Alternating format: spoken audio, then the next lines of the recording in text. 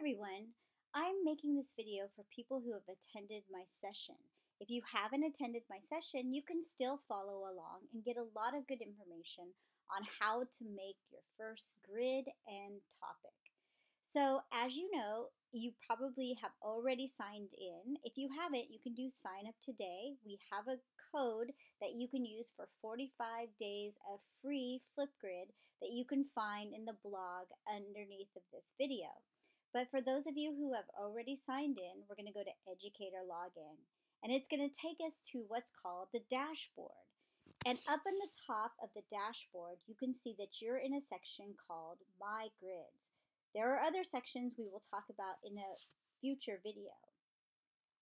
But here I can see that I have 29 grids. I can scroll down and see them all. And right now, we're going to go through making a new grid. Now remember, I said a grid is like an overarching theme, and inside of that grid, you have topics. So you might have something like The Outsider's book as your grid, and topics might be Pony Boy and Johnny. So there are 6 ways to build a grid.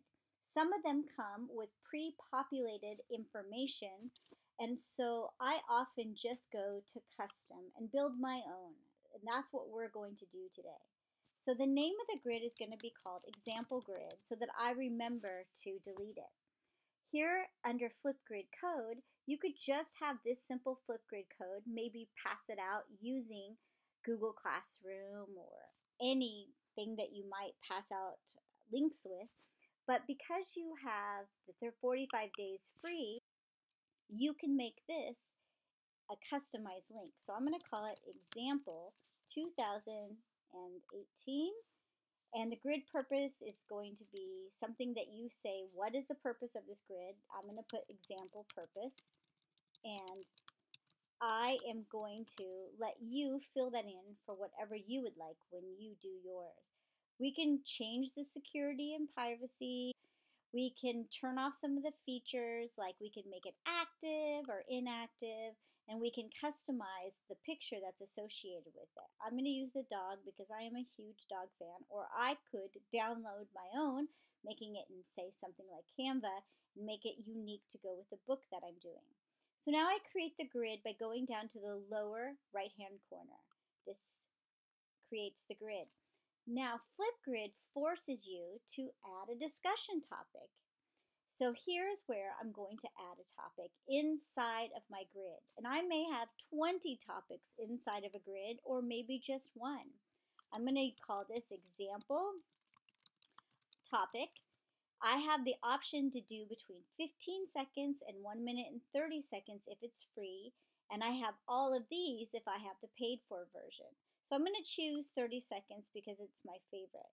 Here is where I can put the example, or I can put the topic or question. So I'm going to call this example question. But you might put something that you want kids to respond to because they're going to see this when they go to record. I can change the privacy, which is great. I can change the topic status by having it inactive or frozen, or maybe I want it to pop up on Monday or on Saturday, who knows. And here are the topic resources.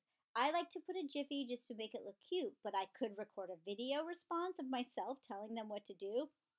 I could upload a video like a TED Talk maybe and have them respond to that. I can put an image I want them to respond to. Now I can add maybe a Google Doc here with a link to more directions. I can change the response features by taking off stickers and drawings, which I usually do at the beginning while my kids are getting used to Flipgrid. Emoji reactions I never take off because they love those. And I can look around and see if I want to make things public, private, give some feedback. And when I'm happy, I create the topic.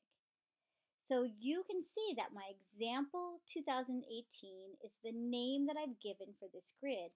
Once the kids go to the grid, then they can click on the topic they want. So let's go try that. I'm going to go to Flipgrid and pretend I am a student. Now, you can't see this, but I'm just typing in flipgrid.com. And here's where a student would put in that example 2018. They'd use this, they click on the arrow, and it takes them right to this example grid. Now here's my example topic. I didn't put any kind of video or Jiffy to go with it. Normally I do.